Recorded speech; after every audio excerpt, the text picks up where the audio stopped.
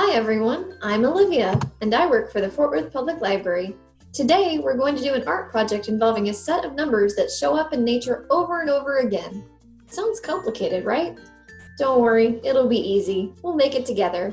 You can do this project with Q-tips and regular paint if you have it, and if you don't, I'll show you how to make some puffy paint with 3 ingredients from the pantry. We're making a flower with the Fibonacci sequence numbers. That means we'll be painting a flower with 3, 5, or 8 petals. My adventurous artists in the audience, if you feel inspired to paint a flower with 13 petals like a black-eyed Susan or 21 petals like a daisy, go for it. First things first, let's talk a little bit about what the Fibonacci sequence is. It's a set of numbers that goes 1, 1, 2, 3, 5, 8, 13, 21, 34. Seems like a weird pattern. How do we even get that? Well, you add the first 2 numbers to get the next number. So 1 plus 1 is 2. 2 plus 1 is 3. 3 plus 2 is 5. And it goes all the way up to infinity if you want to, but I don't think anyone's ever counted that high. Actually, on our screen right now, you can see an example of one of those flowers with 8 petals. You see how you've got all those right there? We'll see a few more examples and then we'll get started with our art project, okay? This flower has 3 petals. This bluebell has 5 petals. We've already seen a flower with 8 petals, and we also have this black-eyed Susan. You see these on the sides of the freeway in Texas all the time. And these have 11 petals. This bit is a redo. I said the wrong number of petals. This black-eyed Susan has 13 petals. See, if we count them all together, see how that's 13 of them right there? This daisy has 21 petals. That's so wild. Next, we're going to see a sunflower. If you counted all the petals on the sunflower, we would have 55. Oh my goodness, that's so many, isn't it? And there's a secret right here in how all of these seeds are put together. I'll tell you a little bit more at the end of the video.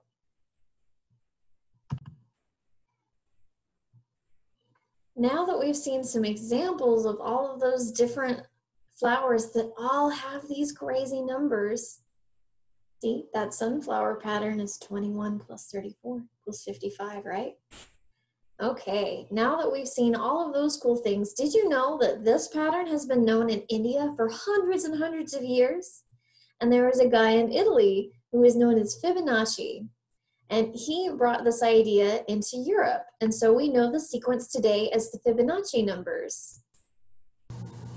Now that we've learned a little bit about the math part of this, now we're going to get to the art part of this.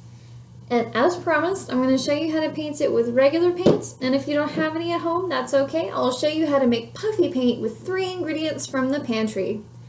We've got self-rising flour. We got salt. It can be regular table salt, any kind of salt that you have. If you get like a big kosher salt, it'll be extra sparkly. And we also have gel food coloring. Now, if you don't have gel food coloring, that's fine. The regular food dye will work just fine. So we're gonna mix 1 tablespoon of flour. I've got some in one bowl. Just gonna put some in the other bowl. So 1 tablespoon of flour. We've got 1 tablespoon of salt. And I'll level that down a little bit. And 1 tablespoon of salt over here for this other color.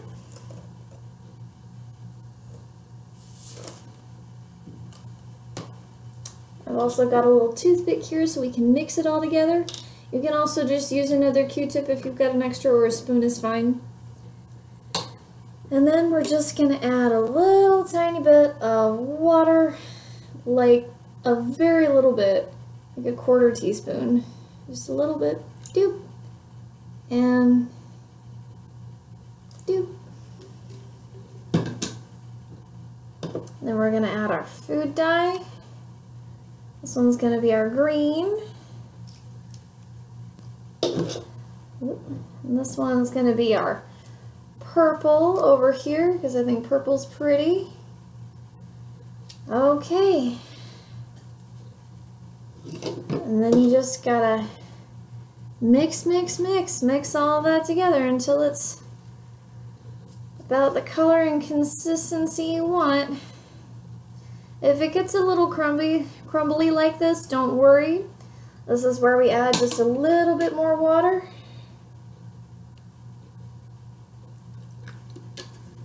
Or a lot. If you accidentally add a lot, it's okay too.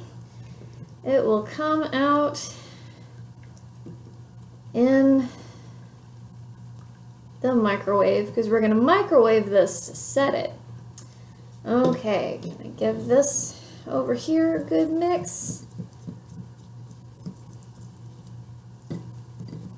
See how it's turning a lovely shade of purple?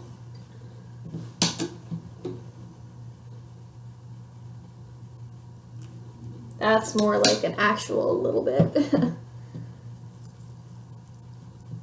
And it should be about the consistency of stirred yogurt when you're all done.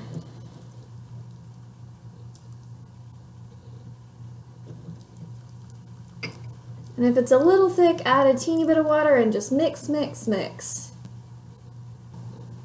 that we've got our paint all mixed up, I'm going to go ahead and take an index card or anything else that you have that's a little bit thicker paper, because regular paper will warp and warble with all of that water. But anything that's thick like cardstock, or even just any index cards that you might have around the house, that'll work just fine. And I'm going to use this as my painter's palette. This is just an old coffee can lid.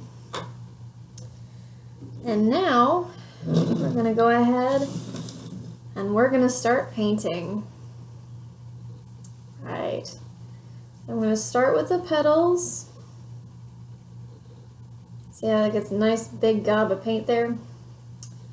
We're going to make one. And then we're going to make two. Oop, a little more paint. Two. We want it to be like a dot on the page, so that it really has enough room to rise when we put it in the microwave. So those two are nice and big. I'm going to just touch up this one up here, make it a little bigger. Bam. 1, 2, 3 dots, like in our Fibonacci sequence. And then we're going to make our stem. This can be any shape. If your paint's a little watery, don't worry. This equal part of flour and of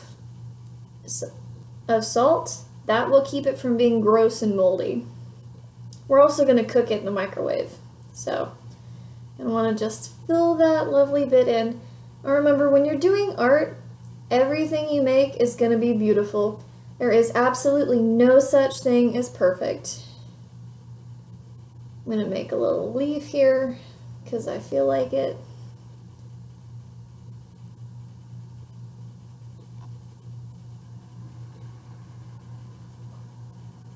So we've got our 3 petals, and we've got our stem and our leaf.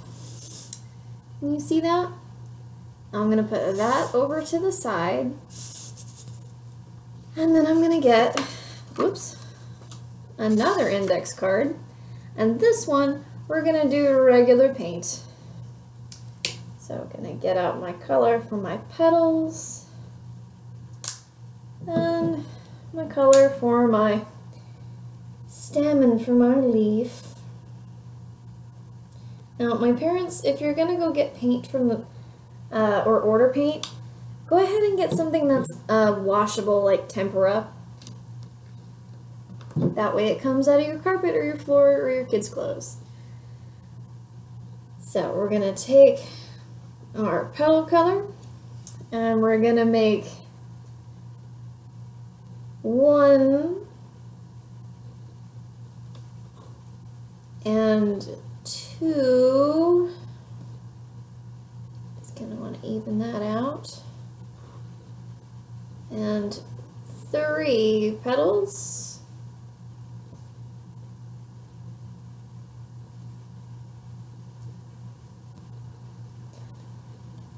Now I'm going to take another Q-tip because I don't want the colors to mix and get yucky.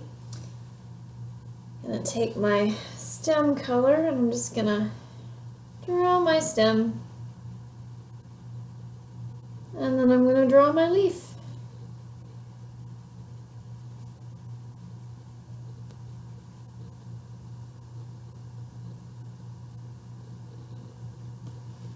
Okay, 1, 2, 3.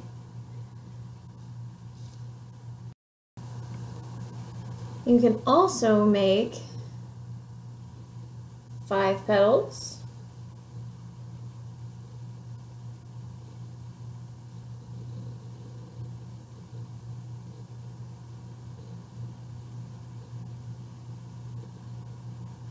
Because 3 plus 2 is 5.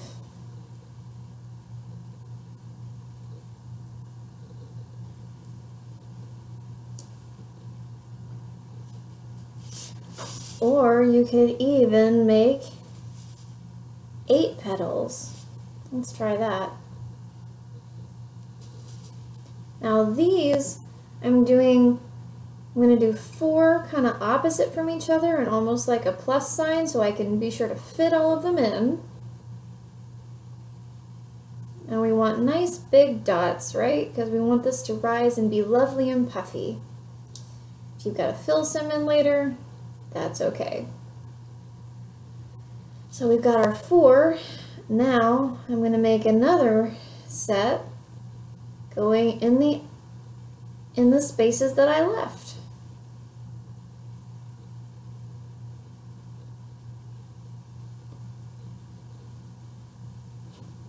So there's 5 and there's 8. Gotta go ahead and put our stems down there, or our petals.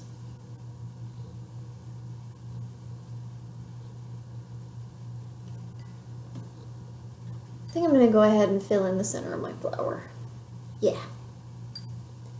And now we're going to go microwave. Ready? Be sure you don't microwave your regular paint. This is only for our puffy paint. Alright, now it's time to microwave these to set them. Now, when you're doing this, be aware that when you take it out of the microwave, it's going to be pretty hot, so be careful, alright? I'm putting mine on a paper towel so I can pick it up easy.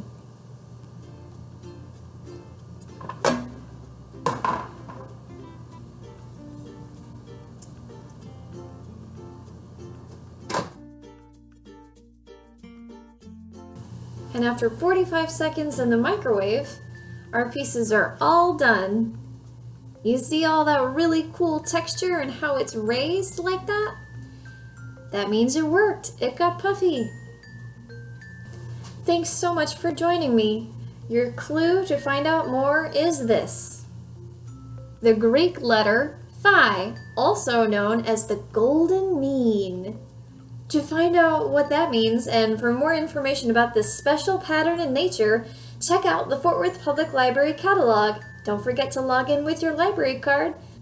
Thanks for joining me. See you next time. Bye!